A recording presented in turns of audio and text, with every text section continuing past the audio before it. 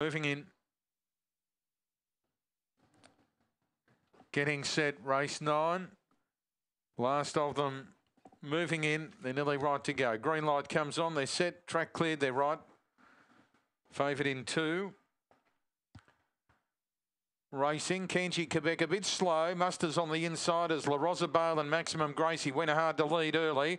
Kenji Quebec's trying to get up on the rail and does so now as Maximum Gracie leads. Kenji Quebec second, then Kraken Ace, Hasco Bale, followed by Zipping Alexa and La Rosa Bale. They turn and the front runner Maximum Gracie kick clear to Kenji Quebec and Kraken Ace. Into the clear comes Kenji Quebec, but Maximum Gracie clear.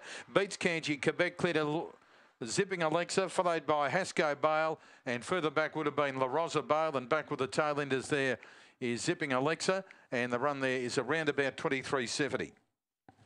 Maximum Gracie, number 3, with too much early pace.